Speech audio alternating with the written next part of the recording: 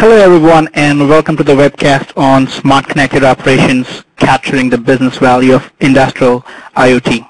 My name is Mehul Shah, and I'll be your host for the webcast today. Before we start, a few housekeeping items. These lines are muted today so that we don't have any disturbances during the webcast.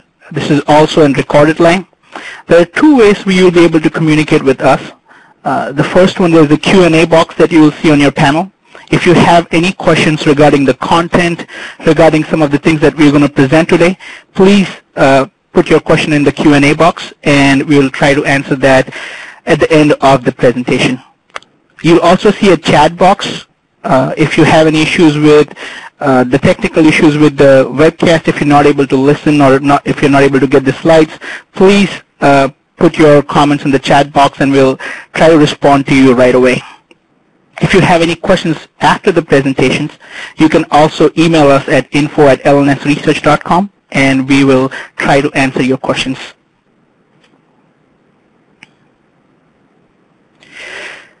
We would like to thank the sponsors for the webcast: Cisco, GE, Rockwell Automation, Aegis Software, and Sight Machine. All of these companies provide solutions to help manufacturing organizations with some of the concepts that we're going to discuss today on Smart Connected Operations. So I would recommend that you reach out to these companies as well as check out their website and see how they can be of assistance to your organization. I would also like to talk a little bit about the speakers for today's presentation. We have Matthew Littlefield and Dan Miklovic today as speakers for our webcast. Matt is a co-founder of LNS Research, and he also leads our research organization. He has spent the last decade in the research industry helping industrial executives streamline their global businesses and achieve operational excellence. He's very passionate about the industrial value chain. He has first-hand experience in manufacturing industry. He has spent around 5 years working with several global manufacturers in engineering and shop floor management roles. He also has a master's in industrial engineering and operations research. Our second speaker for the webcast is Dan Miklovic. Dan leads asset performance management and energy management research for LNS. Dan has over 40 years of experience in manufacturing, IT, R&D, engineering, and sales roles across several industries.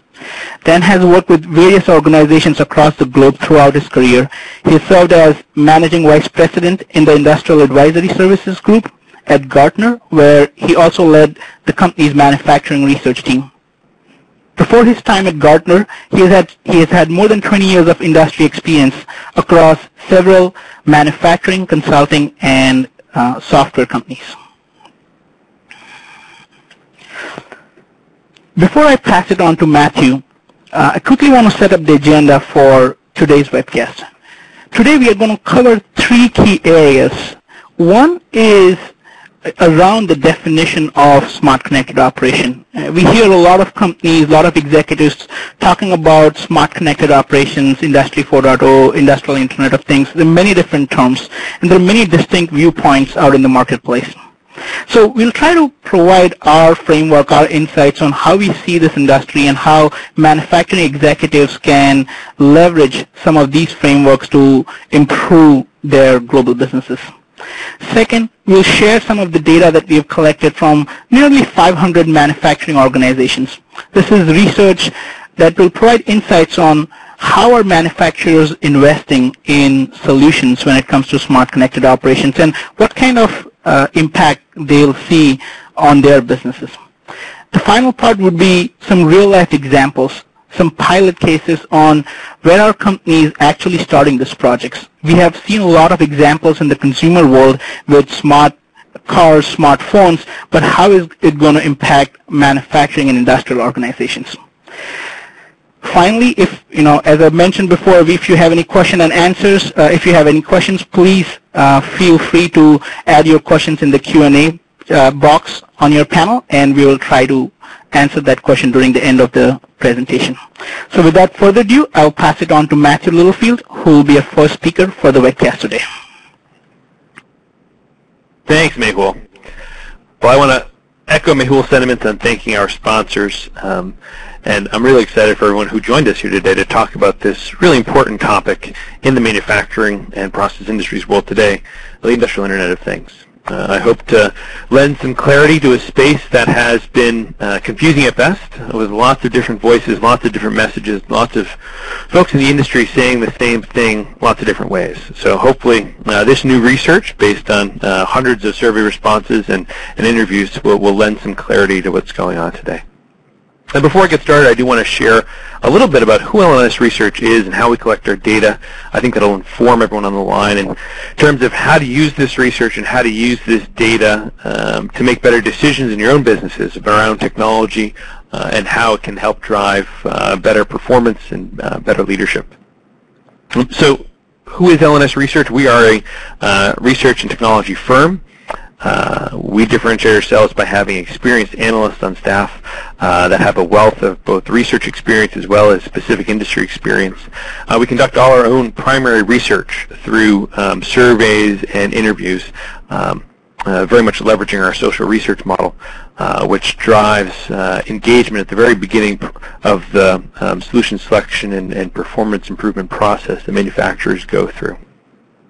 And the final piece is we try and make our research as visually appealing and simple to understand as possible. I think research can be complex because of its very nature, so we don't only try and simplify what goes on in manufacturing, but we also try and simplify overall how to use research and understanding it.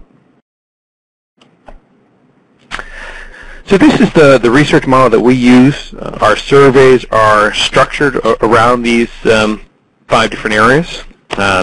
You'll see a lot of our data shared today, and our framework's really reflecting a lot of this in how we present the research. So we start with strategic objectives. We want to understand what manufacturing organizations are trying to accomplish, both within maybe a particular organization within manufacturing. So what's quality department trying to accomplish? What's the manufacturing organization or the reliability organization trying to accomplish? But then also we want to understand how that ties into the larger corporate or financial objectives. And we also want to understand what are those challenges in achieving those objectives, and how are we going to overcome those objectives. The next thing we look at are metrics. We want to help manufacturers understand what are the right metrics to measure for the right strategic objectives they're trying to accomplish. We want to help manufacturers understand how they compare in these metrics to their peer group. So what's the median, as well as what are those top performers. So what's the top performance as well as the top 25% or top quartile in a particular metric look like. And then we want to understand what are those best practices, maybe around technology, business process, or leadership, that drives demonstrable improvement benefits in those metrics. So that's the benchmarking piece. And then finally, you'll hear us talking quite a bit around our model of operational excellence.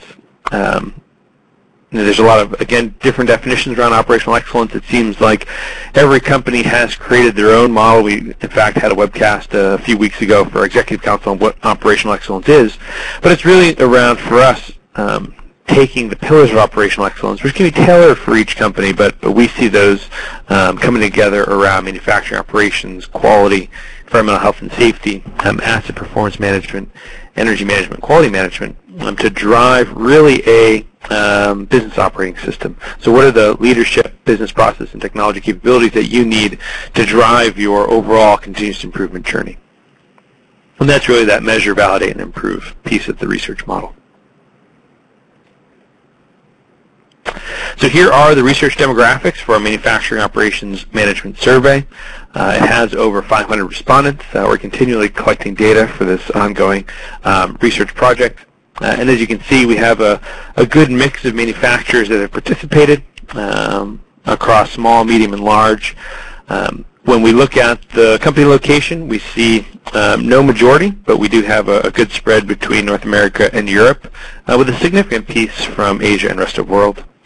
And when you look at the industries, we do have majority discrete manufacturing, but as you can see, we also have food and beverage and CPG. On the batch side, we have life sciences, which we call it separately, which accounts for both batch and discrete manufacturing, but because of the regulatory requirements for the industry, we call those out separately.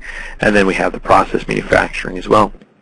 And that process demographic is expanding, especially around some of the research that Dan's doing on asset reliability and asset performance management, as well as some of our new research on environmental health and safety. That's ramping up our process industries coverage.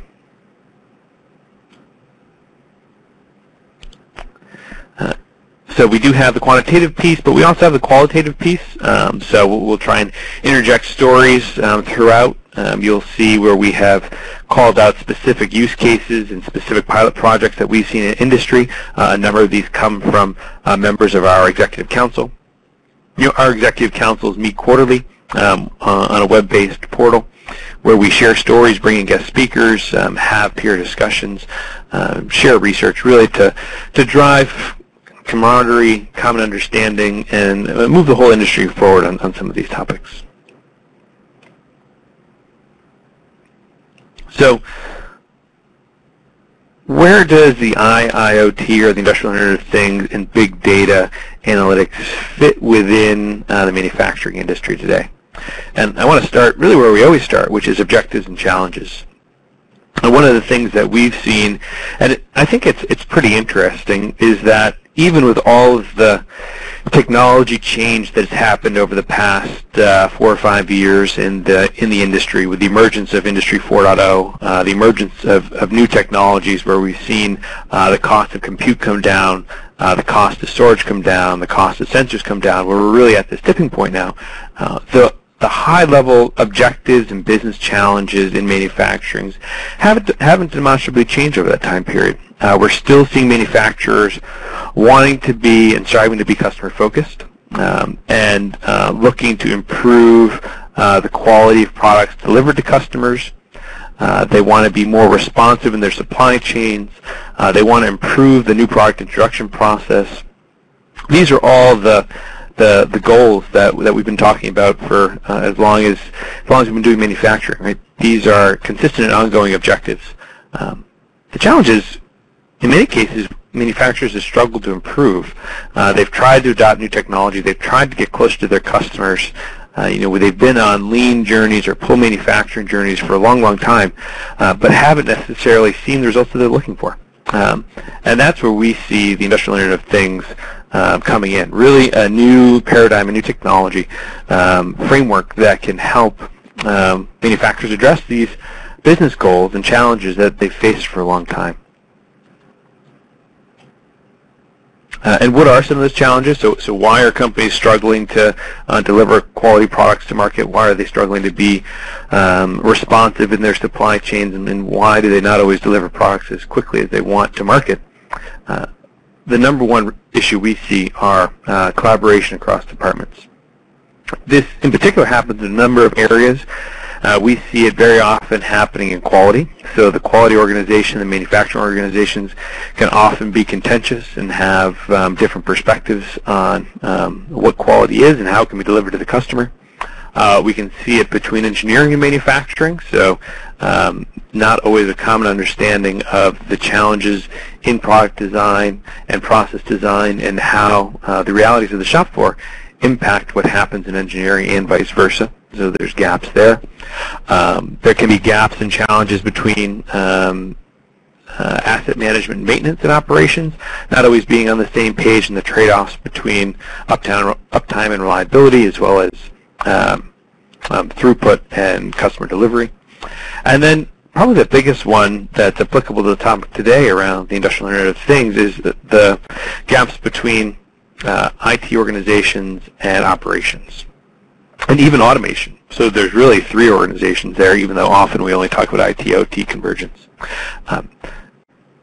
The IT organizations traditionally live in a world that may not be as mission critical as most manufacturing organizations live in, where definitions of redundancy and determinism and reliability of a network can be very different in manufacturing than they can be in the corporate environment.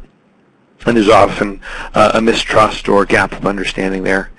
And vice versa, in the manufacturing world, very often we're focused on solving specific problems, engineering specific solutions, without necessarily putting in place the rigor, governance, needs requirements that IT organization is really very skilled at and very experienced at doing. So all too often we see more manufacturing organizations building solutions that are narrowly focused on specific problems without the forward thought of scalability, which is why we have so many islands of automation and information manufacturing.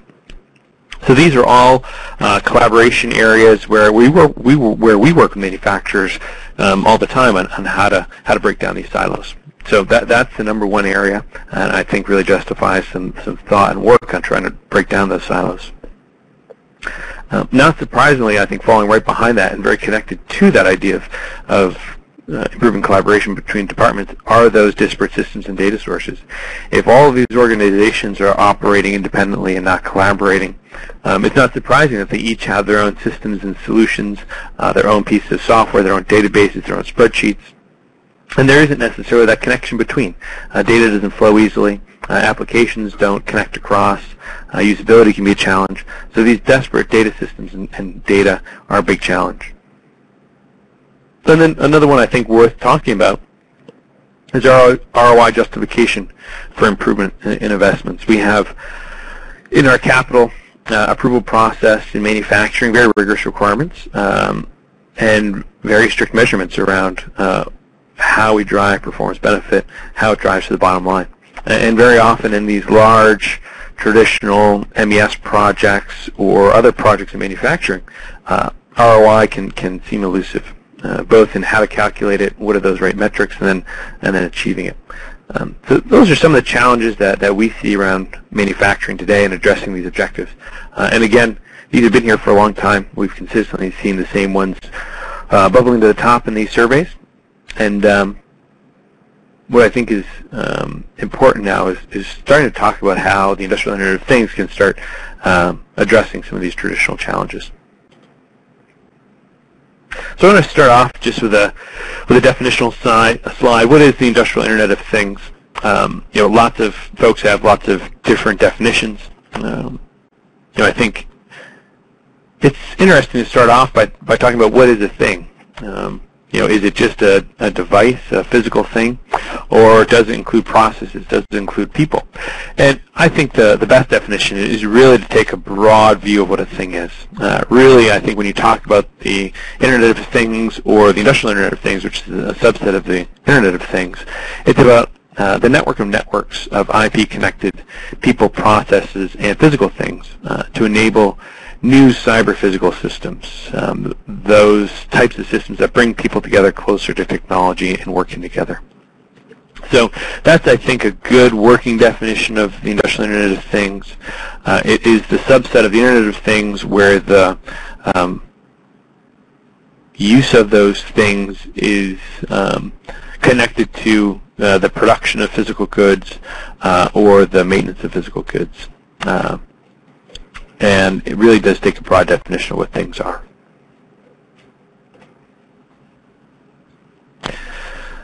Anytime you bring up the buzzword, the Internet of Things, which really is at the top of the hype cycle today, you get questions around how does that connect to all of these different initiatives and forums and consortiums that are out there today. And there really has been a proliferation of groups by industry or by geography. Some that are really leading today. You have Industry 4.0 and the Smart Manufacturing Leadership Council, which are both worth mentioning. These are really government-led organizations trying to drive the manufacturing renaissance within each of their respective countries. And they are generally collaborative endeavors between public entities, private entities, including governments, higher learning, and industry. There are, I'd say, kind of as these initiatives have grown, some both geographic associations as well as political associations to them. So Industry 4.0 is certainly known as German, Smart Manufacturing is certainly known as American. There's others for other countries. So I really view these today as a subset of the Industrial Internet of Things, or the Internet of Things. We also see the Industrial Internet Consortium, which is kind of gaining traction. We've seen at many events. There's also the IoT World Forum, which is worth mentioning. Lots of these are generally kind of vendor-supported awareness groups trying to identify and define what is the Internet of Things or Industrial Internet of Things, what are the use cases, what are the benefits, what are the solutions that can help address that. So I see these more as kind of market awareness initiatives driven by the vendors towards the manufacturing and end-user organizations. I think over time we'll see this switching from vendor push to end-user pull. We're already starting to see those trends take shape. But I do think we will see over time some consolidation. Right now there's lots and lots of different consortiums and groups, and I think we'll see those coalescing between a few strong groups. And it's also worth noting that lots of the vendors in the space have developed their own kind of thought leadership around what is their version of the Internet of Things. But I think the IoT or IIoT are the terms that are really most vendor neutral, and the market in general is really rallying around. So I think these are those terms that are safe for everyone to use. They don't have any political, geographic, or vendor baggage that go with them. So I mentioned this a little bit as one of the major group gaps within manufacturing organizations around IT and OT. And we spent a lot of time interviewing companies talking about the differences between IT and OT organizations and really trying to understand, have a common definition of what IT-OT convergence is today. And a lot of folks talk about it and think about it, and there are distinct viewpoints around IT-OT convergence out there. And I just wanted to have a discussion, and I'd be interested in questions that others may have around this, and looking forward to answering those. But in my estimation, the IT-OT convergence has been happening for as long as IT groups and automation groups have existed. And there have been several different realizations of what the trend looks like. And these are all ongoing and accelerating. But there is a difference today between what the trend looked like 10 or 20 years ago. So I think the first major push around IT-OT convergence was around open standards and formal collaboration between IT and OT groups. And really, in my mind, this is the movement of Microsoft technologies, Windows Server technology on the shop floor being used in manufacturing. I think that was the first major IT-OT convergence trend. And that continues today. Microsoft certainly is one of the dominant players in the manufacturing infrastructure network. The next trend really started around the early 2000s, and that was in the extension of corporate networks into the plant networks and the use of Ethernet in manufacturing. Prior to that, it really had been all proprietary or standards-based protocols, but not Ethernet-based protocols. And we've seen a steady progression towards more and more Ethernet across manufacturing. It's still not used in every scenario today, but it's certainly increasing. And the reliability, determinism, and robustness of the protocol itself continues to extend itself into new scenarios across manufacturing. And we expect to see that trend continuing over time. And I think that both of those trends have enabled, in part, this newest trend, which is around what we're seeing IoT-enabled assets, operations, and business systems. So as more and more, as I mentioned before, devices are connected, as there's more compute power at the edge, as there's more use of the cloud, as there's more analytics throughout, we're really going to see this explosion of IoT-enabled devices. And this is where we see IT-OT convergence really coming to a head over the next few years and really accelerating over time. So we do believe this trend is new. It's a new flavor of IT-OT convergence, and it's going to, we believe, accelerate quite more quickly than some of those previous trends.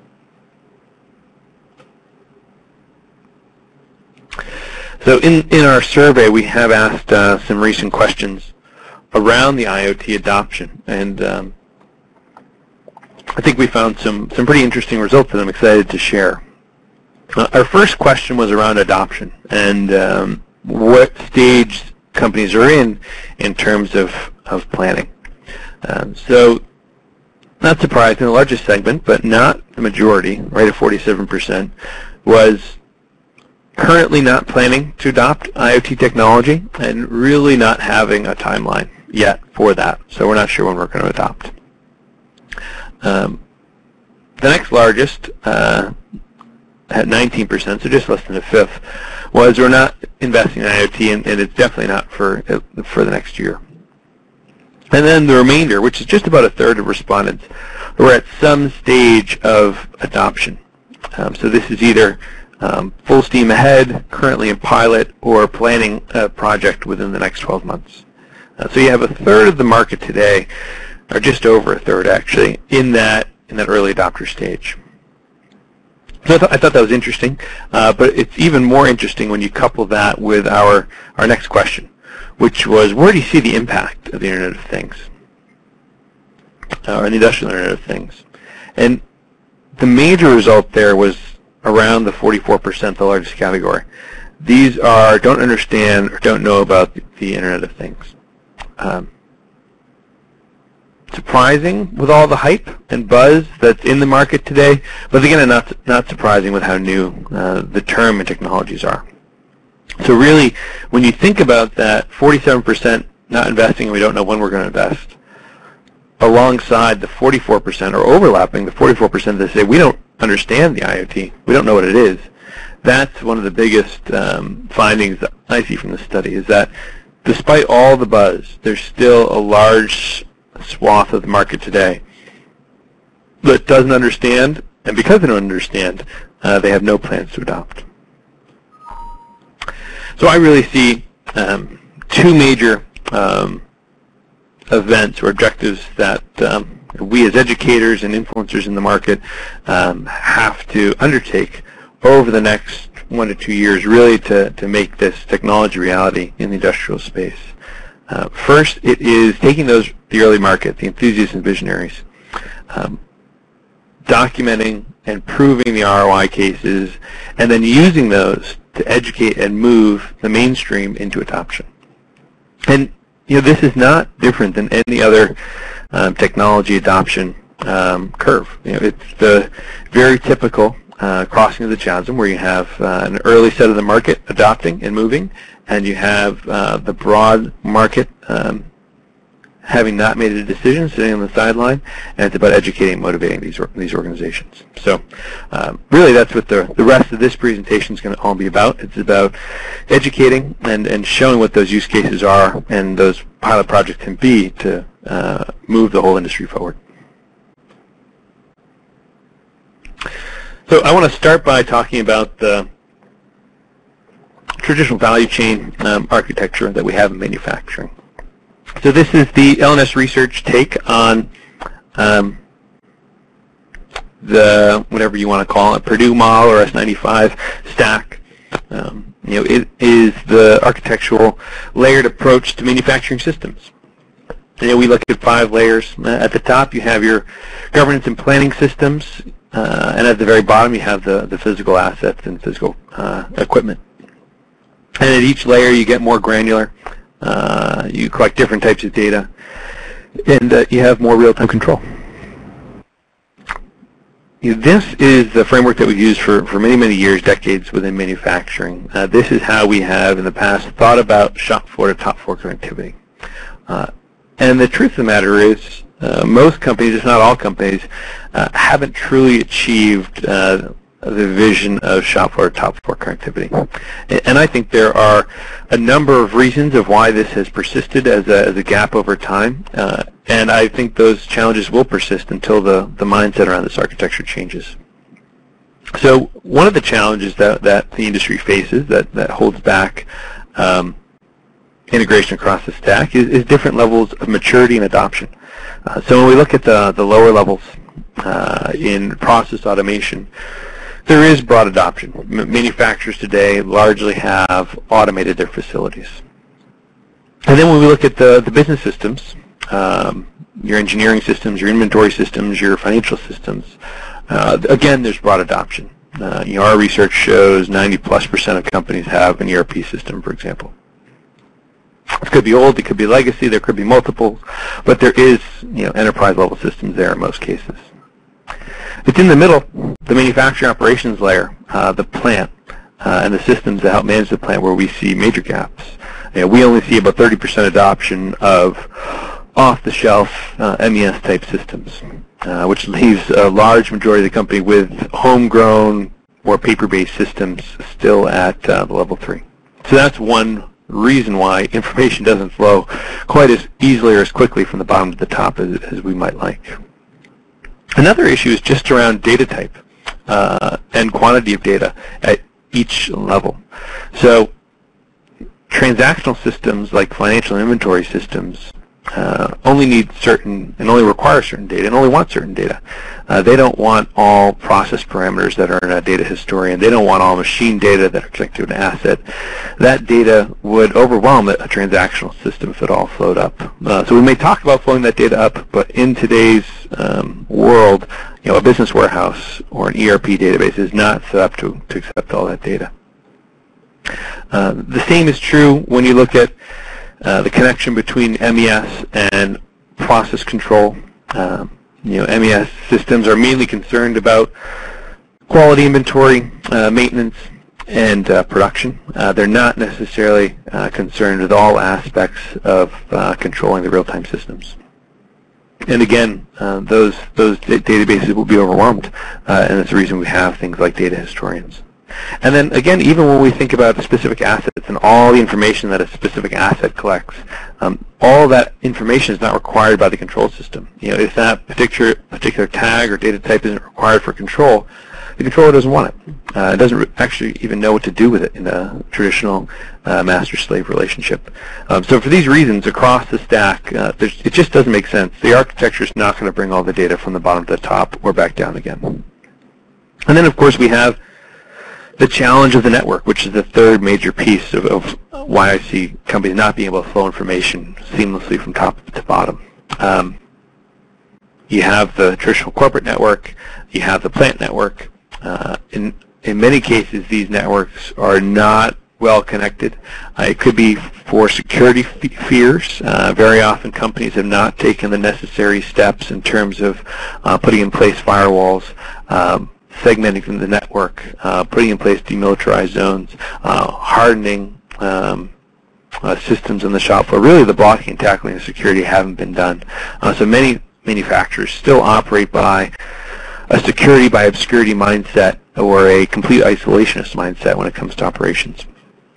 So that again inhibits the flow of information between manufacturing systems and enterprise systems. So all of these are challenges, and there's really no good solution given the current architecture.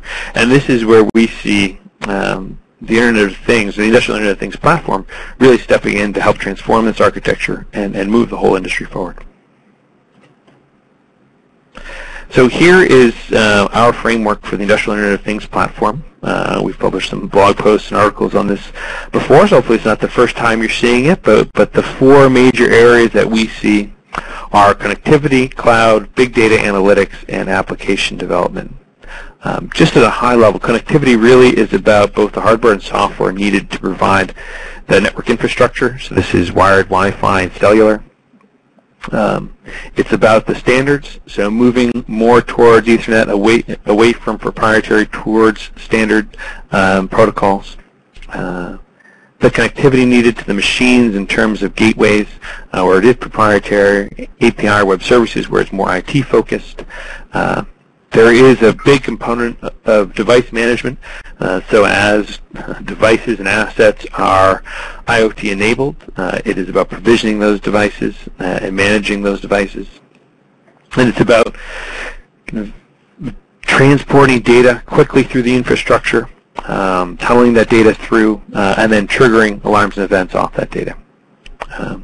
On the cloud side, this is kind of the traditional private-public hybrid model, where you're going to see infrastructure platform or software as a service models coming about. We have the big data analytics, which is really about bringing some of the dashboarding technology that's already in place in manufacturing today, together with some of the rich analytics that are emerging in this space, and mashing those up for new insights. So this is an area where we've seen really underinvestment in manufacturing to date. It's mostly been around dashboards, metrics, and alarms, and not necessarily about deep data science type analytics. So we expect to see a lot of investment and insight here over time.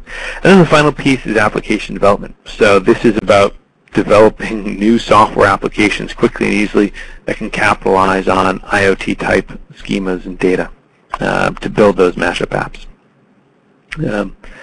So a couple of things to note here in this framework and how we see the space emerging.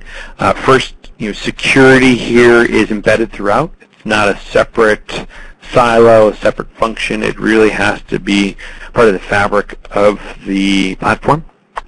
Another piece that I think should be noted is in today's landscape, there really is no one specific vendor that can offer all of this. For the foreseeable future, it's going to be all about the ecosystem. It's going to be about multiple vendors having strength in certain areas and collaborating and partnering to deliver those needed capabilities for manufacturers. And then finally, there's been trends around cloud. There's been trends around big data before, and those have been front and center before manufacturing. But I think more and more, they're going to become part of the platform. They're going to be built into the systems. So you'll use cloud where it makes sense, and you'll use on-prem where it makes sense. You'll use big data analytics where it makes sense, or you use traditional dashboarding where it makes sense. So those are some of the changes that I think we'll see as this framework really evolves over time in manufacturing. So then the final piece is what does this mean for the traditional architecture? How is this going to change those systems? I think it's going to have some profound changes in a number of different ways. At the lowest level, the level 0, 1, and 2, I think you're going to see some flattening convergence of the architecture.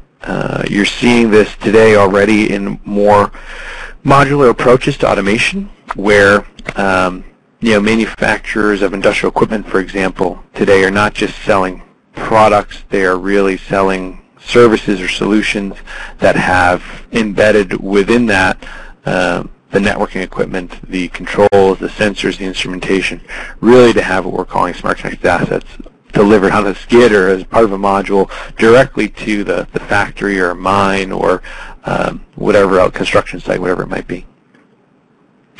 Within level 3, the smart connected operations, this is what traditionally has been known as manufacturing operations management, where MES and EMI systems have grown up and where they've been over time.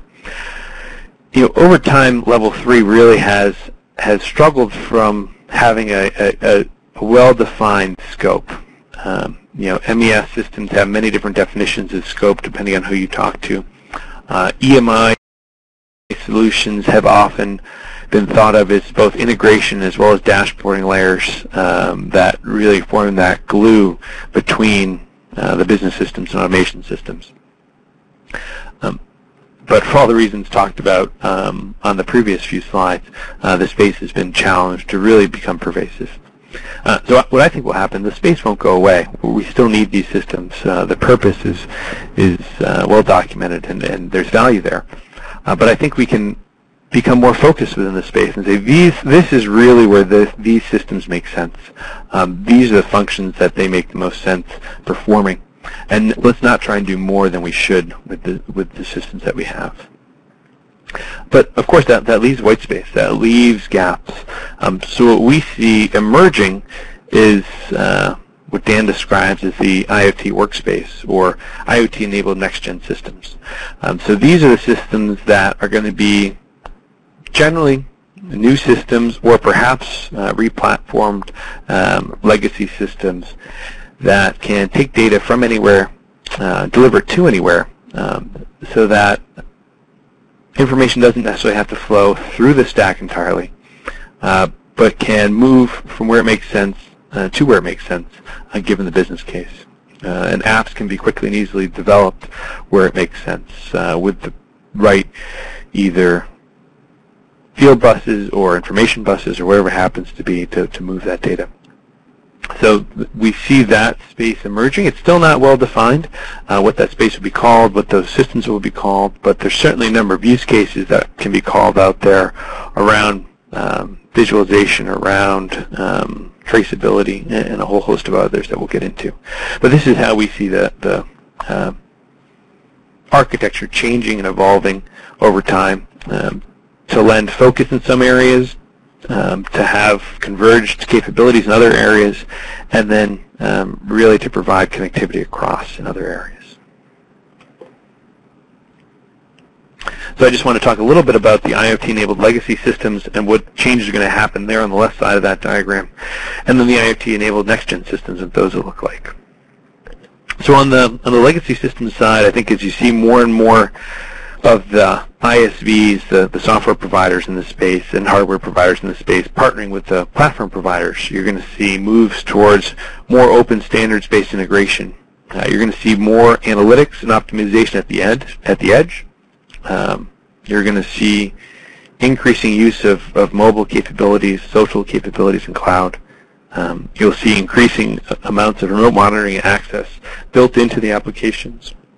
And you'll see more closed-loop business processes.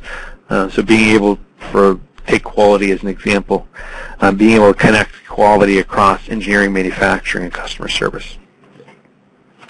On the next-gen systems side, I think you're going to see new application development in a number of different areas, and Dan will talk about some of these. It's the mashup applications, being able to take logistics information, manufacturing information, engineering information to create new views that we haven't had before. It's going to be about creating traceability and genealogy systems. I had a conversation a few months ago with the head of manufacturing for one of the world's largest biotech firms, and in their organization, serialization is as big an issue as Y2K and Sarbanes-Oxley was. It's that transformative. It's that high level of visibility requirement. So these traceability systems, which have never really worked in any of the layers, that have to go across the layers, as we described earlier, really can be addressed with this new approach. Perhaps the most important one, and where we're seeing the most activity today, is in the new business model enablement, moving from the traditional product businesses that so many manufacturers have to moving into service-enabled businesses. Remote monitoring and access we'll see on both sides of the fence, as well as closed-loop business processes for sure. So this will be my last slide, and then I'm going to pass it to Dan to wrap up. But Smart Connected Operations, this is an infographic we developed to think about what Smart Connected Operations are and how they're going to evolve over time. And we have this concept of moving from real-time to predictive to autonomous, whereas most companies today are in the real-time phase of this maturity cycle, where the goal is to just be able to see what's happening today in real time. Moving to predictive, a lot of solution providers talk about predictive analytics, and it's easy to say the words, and it's harder to do it in real life. It's about building data models. It's about bringing that data in. It's about iterating the model over time, taking data out where it doesn't make sense, adding new data in where it does. So it's a process. It's a learning, the predictive side of it, and it takes time. So it's a maturity curve for sure. It's not easy, but the idea is to get to a place where over time you can avoid problems, not just know about them as they're happening in real time. And then the final stage is autonomous production. So rather than an alert coming up telling an operator or a mechanic that a bearing or other piece of equipment may be failing soon, it really is going out, ordering the replacement, triggering the workflow, and eliminating human intervention in as many places as possible. And here below, we've just been aware of and can react to listed the different types of data in operations that we see manufacturing needing to be aware of and being able to react to. So as you can see, it comes from a broad set of data sources and is applicable to a large set of business processes. So that'll, I'll pass it off to Dan to talk about smart connected assets, and then walk us through some of the use cases and pilots that we've seen, along with some final recommendations for all our listeners. Thanks, Matt, and thanks for setting the stage so well.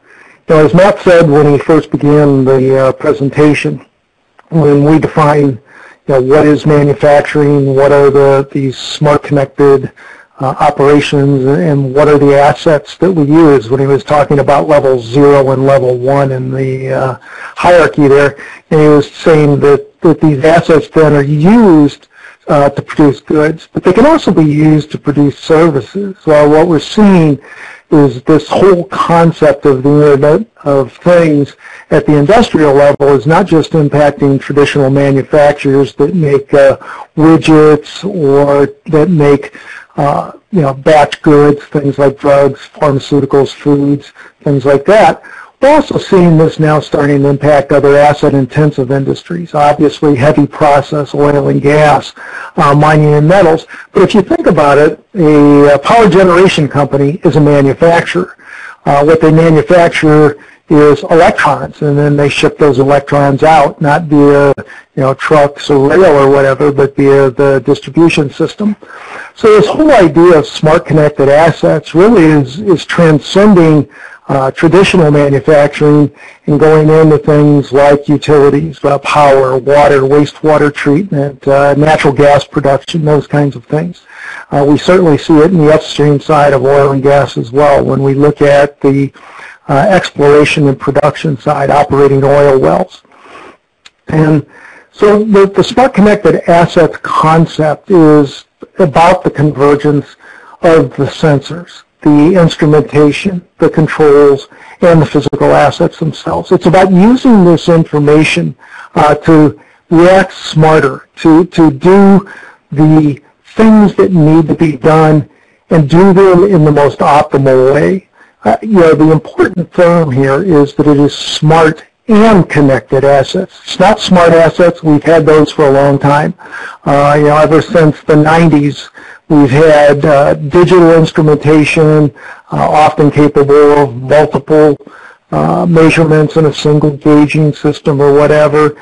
We've had connected assets for a long time, going back for literally decades. I mean, whether you consider 4 to 20 milliamps of connection, we've had connected assets, though, for a very long time in production and in manufacturing. When we moved to field bus in the 80s and 90s, those connections became a little stronger. Obviously, with the digital side of it, we started to have smart assets, and they were connected assets, but we weren't bringing the two together. What's different today is we're recognizing that it is the combination of both being smart and connected that provides that benefit.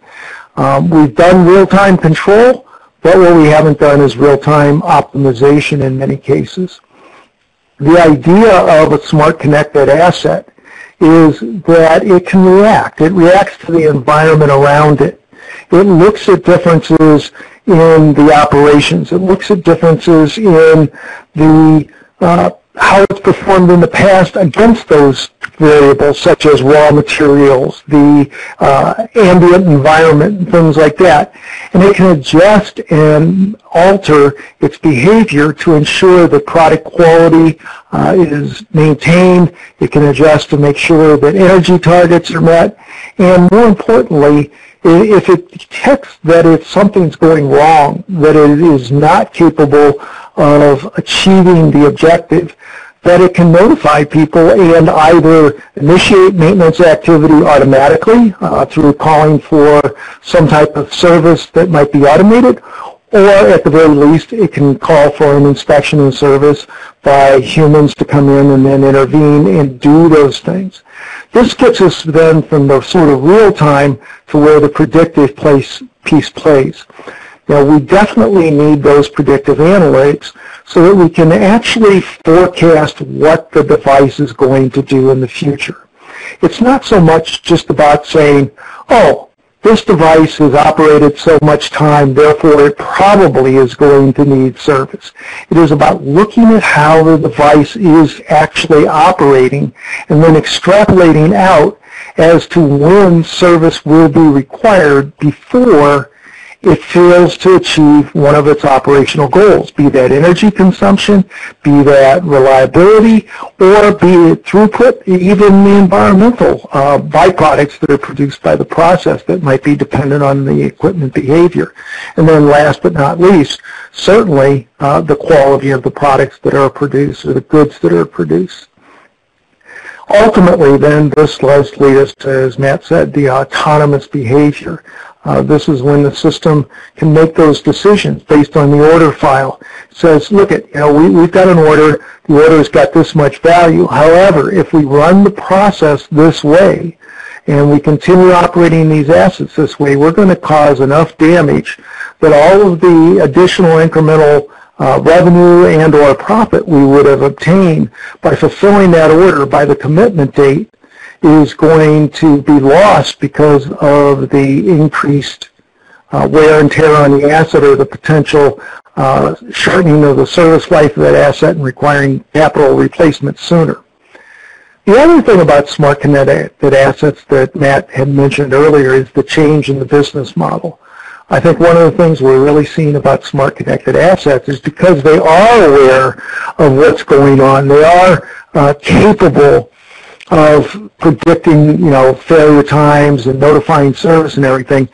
We're starting to see much greater interest by manufacturers who are willing to sell capacity instead of capital. We've seen some early examples of this. For example, Rolls-Royce jet engines has been for a number of years selling capacity in the sense that they will actually sell pound hours of thrust essentially to airlines. The airline doesn't buy the engine. They essentially buy the thrust that that engine provides. We've seen some of the agricultural equipment players do the same thing where they're selling acres of ground plowed, or they're selling seeding capacity, things like that, or combining capacity instead of actually selling the capital equipment. And they take responsibility. This is one of the things that smart connected assets enables, is those changes in business models. This drives us to some of the business case examples that we've seen. I think one of the exciting things about being involved in asset performance management is that our research we do, as well as the examples we've seen in industry, really point to the fact that sort of asset performance management and energy management both are two of the most often cited business value use cases for the industrial Internet of Things. IoT, when you go to conferences from the automation community, you go to conferences from the MOM community, even from the ERP community and the EAM community, the things you hear about most when they talk about proving the value of smart connected devices is frequently in the improvements in reliability, production, and throughput that we've seen from smart connected assets. We've seen use cases where they talk about as much as 20% improvement in productivity and or reliability. Many times the numbers aren't that high. They're typically in single digits, but in many cases it can approach 20%.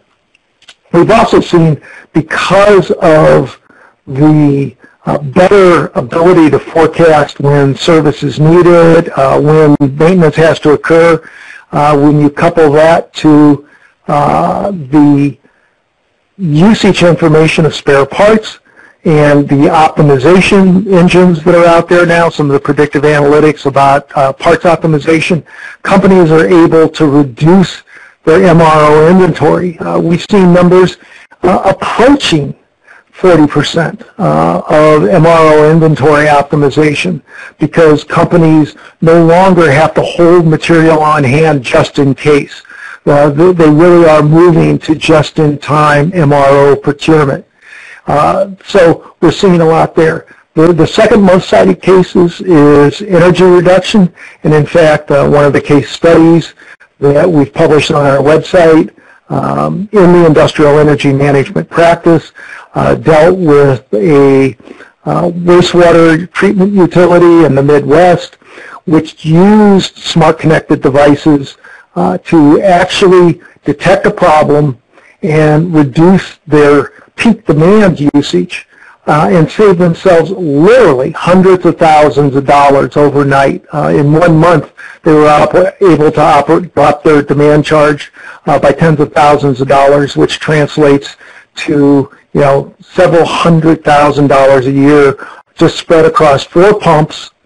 And when you start looking at that then spreading across the entire operation, it certainly is a key opportunity. We also see that when you have smart connected assets, you can actually get your plant up and running faster. You get much better diagnostic information about what is happening in the process. And so all through the commissioning and process, you get better information. In industries like aerospace and medical devices and obviously pharmaceuticals, the traceability and serialization is important too, because with smart connected assets, one of the things we can start to detect is the asset performance. We can not only track what the process is doing and the serialization with those smart assets. We can get all of the process behavior recorded. We get better information about when phase transitions happen in some cases. And with the smart connected assets, we can move that information into systems that record that for governance and compliance reasons. And this is going back to the slide that Matt showed where we had sort of that new paradigm sitting off to the right there about 3 slides previous, where we said the IIoT smart connected business systems or enterprise systems. That is the beauty of smart connected assets, is it's going to really help us tie what's happening on the plant floor into our governance and compliance systems. And then finally, the other area that we definitely see smart connected assets and the IoT really starting to enable is flexible manufacturing. The ability to shift your production to really move toward the economic order quantity of one, the ability to quickly download new programming parameters. So the reason we haven't done that in the past is because frequently the ability to reconfigure an asset, a machine tool, a CNC machine, a milling machine, whatever, is because the reconfiguration time to produce parts, the changeover time, is so high that we don't have lean operations. And we all are striving to reduce waste, and one of the biggest wastes is setup time. So the ability with smart connected assets to pre-stage programs, swap them out on the fly, and literally change an asset's behavior, we believe the IoT is going to start to enable that, so that the economic order quantity of one is really going to be there. The other thing too is not only improve customer responsiveness to where we can, by being able to meet customer demand better, we can give the customers better visibility into where their orders are. We can build those integrated supply chains. So the IoT is not just about what happens inside the factory. It goes into the supply chain, whether it's the supply chain on the MRO side where we're looking at the spare parts, or it's the supply chain of the raw materials and components we use in the factory to build the goods and services that we produce. So I think the business cases that we're starting to see means that in the industry, in manufacturing and our allied asset-intensive industries like power and utilities, we actually are going to see much faster business case development than we will in the consumer and the healthcare oriented and the other areas where the IoT or the smart connected devices market is there. There's a lot happening in that space, but much of it is yet to be monetized. The value has yet to be ascertained. But clearly in the manufacturing space, the business cases that we're seeing today are there. With that, I'm going to wrap it up with sort of the observations that, sort of summarize what we've talked about today, and that is the IoT is truly transformative. We think we're at a point in the evolution of technology that we're at that tipping point, the hockey stick, the knee, whatever you want to call it, and that it is going to change the way business is done. It's going to change, give opportunities to sell capacity instead of capital. It's going to give new architectures to systems. It's going to change organizational structures. That said, the complexity of what we're trying to do and the variability and the breadth of all of the devices that are in the smart connected world are going to really require a multi-vendor community. And we don't expect any single vendor to be able to deliver everything we need: hardware, software, the network's infrastructure, the management systems, the network diagnostics. It's all going to come from multiple vendors, some of which operate in consortiums in their own ecosystems, some which people will construct themselves. And therefore, the collaboration is critical. If we're going to do this, it has to be done as a collaborative exercise. And then finally, we're at that tipping point, as I said. 13% of the market is moving there today. 22% is looking to pilot in the next 12 months. And while 47% doesn't understand it, we hope after today's webinar that number drops significantly. With that, I'm going to turn it back over to Mehul for questions and answers. Thanks, Dan and Matt, for presenting some of your insights on smart connected operations. We're actually a little over time, but we have a lot of good questions. We probably might have time for one question. So I'll quickly ask the one here. Dan or Matt, either of you can answer this. Will the ISA 95 hierarchy remain relevant with IoT, or will we see direct connection from wireless sensors to enterprise? I can take that quick, Mehul, and I just want to remind all of our listeners that we will answer all the questions in our blog, so please check that out shortly over the next few days. But I believe it will remain relevant, but it will evolve over time. So a lot of the structure, a lot of the good work that's been done is not for waste. It will remain relevant. It just is going to evolve. I don't know, Dan, if you have any additional thoughts there to wrap up. No, I think, like everything, ISA 95 is not cast in stone. It will evolve as well. Standards do evolve over time. They change. Sometimes it's just new iterations. We've seen TCP/IP, move to new address spaces and things. We've seen Ethernet move from being strictly a hardwired to a wireless thing. So standards will evolve. S95 will evolve as well. Great. Thanks, Dan and Matt. Once again, as Matt mentioned, we'll answer all of your questions via our blog, or you can also reach out to us at info@lnsresearch.com. Finally, we thank you all for your time today, and we really hope that you are able to gain some valuable insights on the topic of smart connected operations, and we look forward to seeing you in a future webcast. Thanks, and have a great day now.